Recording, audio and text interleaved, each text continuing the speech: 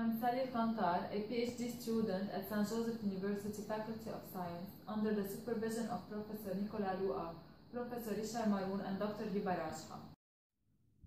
Intensification of vaporization by decompression to the vacuum, or IVDV, is an innovative and energy-saving method that has been implemented in the lab of St. Joseph University.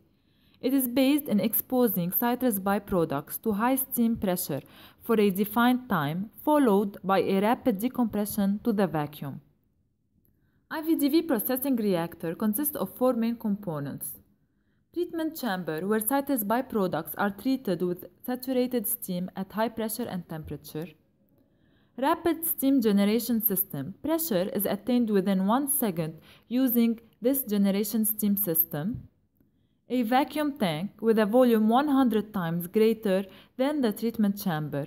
The vacuum in the tank is ensured by this vacuum pump, and a pneumatic valve installed between the treatment chamber and the vacuum tank. Its instantaneous opening ensures an immediate decompression to the vacuum.